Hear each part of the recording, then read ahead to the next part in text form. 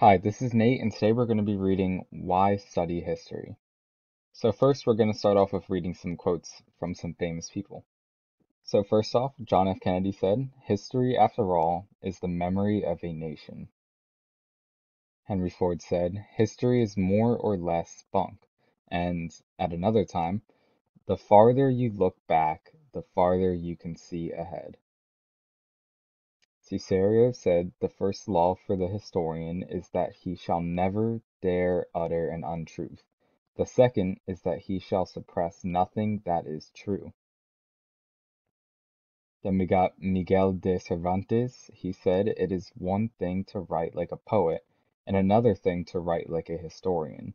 The poet can tell or sing of things not as they were, but as they ought to have been, whereas the historian must describe them not as they ought to have been, but as they were, without exaggerating or hiding the truth in any way."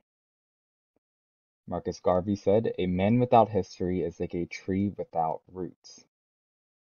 G. W. F. Hegel said, "What experience and history teach is this, that people and governments never have learned anything from history, or acted on principles deduced from it." Then we got Juan Vives. He said, "Where there is history, children have transferred to them the advantages of old men. Where history is absent, old men are children." Mark Twain said, "History never repeats itself. At best, it sometimes rhymes." The famous people quoted here don't agree about the importance or even the meaning of history. It would be boring if they did. But who should you agree with? And how do you come up with opinions of your own? Reading and listening will give you information to form your own ideas. Keeping an open mind will help make those opinions sound.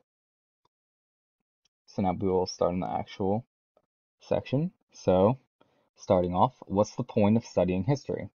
Who cares what happened long ago? After all, aren't the people in history books dead? Those are good questions. They bother a lot of people.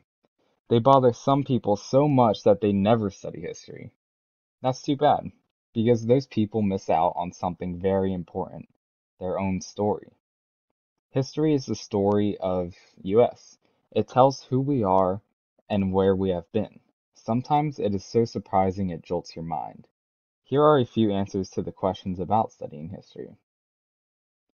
History is full of stories, true stories, the best ever. Those stories have real heroes and real villains. When you read history, you are reading about real life adventures. History is a mystery. No one knows what happened in the past. At least we don't know the whole story. We weren't there. Have you ever put a jigsaw puzzle together? That's what learning history is like. You gather pieces of information and try to discover how they fit. Suddenly, when you have enough pieces in place, you begin to see the big picture. That's exciting, and so is studying history, because new pieces of the puzzle keep fitting in. When we read about the mistakes people made in the past, we can try not to make them ourselves. Nations and people who don't study history sometimes repeat mistakes. History is especially important for Americans. In many nations, Japan or Sweden, for instance, most citizens share a common background. They have a similar look. They may worship in the same church. That isn't true of us. Some of us were once Chinese or Italian or Turkish or Ethiopian. Americans don't all look alike. Sometimes we don't think alike, but as Americans, we do share something. It is our history. We Americans share a common heritage. If you are an American, then the Indians, the Vikings, the Pilgrims, and the slaves are all your ancestors. You will want to know their stories. Learning about our country's history will make you understand what it means to be an American. And being an American is a privilege. People all over the world wish that they, too, could be American. Why? Because we are a nation that is trying to be fair to all our citizens. That is unusual. Which brings me to this book's theme. It is this: I believe the United States of America is the most remarkable nation that has ever existed. No other nation in the history of the world has ever provided so much freedom, so much justice, and so much opportunity to so many people. That is a big statement. You don't have to agree with it. Arguing with a book's theme is okay. Some people will tell you of evil forces in the United States. They will tell you of past horrors like slavery and war. They will tell of poverty and injustice today. They will be telling the truth. The United States isn't perfect. Far from it. Being fair to everyone in a large nation is very difficult. Do you treat everyone you know equally? How about people you don't like? The US government has made some terrible mistakes, but usually this nation can and does correct its mistakes. That is because we are a democracy. Power belongs to the people, not the rulers. We are also a nation governed by law. Everyone, the president, congressmen, congresswomen, and you, lives by the same laws. Our top, or supreme, law is the Constitution. Even bad presidents and Congresses obey the Constitution. They have to. They can be impeached, which means brought to trial if they don't. Our Constitution is part of what makes us so unusual.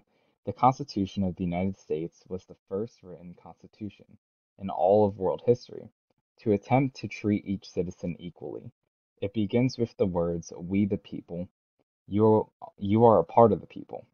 The Bill of Rights, another name for the first 10 amendments to the Constitution, guarantees rights you wouldn't want to be without. It protects your right to worship as you wish, and it gives you the right to speak out and say or write what you want. You can criticize the government and not worry about being thrown into jail. That isn't true in some countries. When you say the Pledge of Allegiance, do you ever think about the meaning of the words with liberty and justice for all? Liberty is freedom, and you know what that is. But think what it might be like to live in a country where you are not free. In some countries, you are told what work you must do and where you must live. Justice is fairness. Having the same law for everyone is fair. The last words in the Pledge of Allegiance are for all. This is a nation that tries to offer opportunity for all. In the United States, you are free to do anything that anyone else can do. You can run for president, be an artist, write books, or build houses. The more you study history, the more you will realize that all nations are not the same. Some are better than others. Does that seem like an unfair thing to say? Maybe, but I believe it. I don't believe that people in one nation are better than those in another. Every nation has a mixture of good and bad people. So why, if people are the same, are nations different? Ideas have a lot to do with it. Nations stand on their ideas. We're lucky. The architects who designed this nation had sound ideas. They were looking for liberty, justice, and opportunity when they came here. They made sure the United States provided them.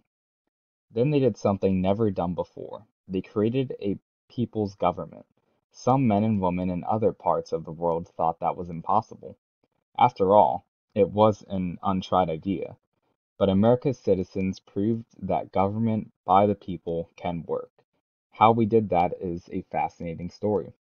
That's the story of the US, the people of the United States, the story you're about to read. It's a history of the men and women and boys and girls who came to a strange land and made it their own. It's a story with heroes and villains and big ideas. We're going to continue that story with Americans on the move. Enjoy it. There's much to tell. So that was why study history. I hope you guys enjoyed.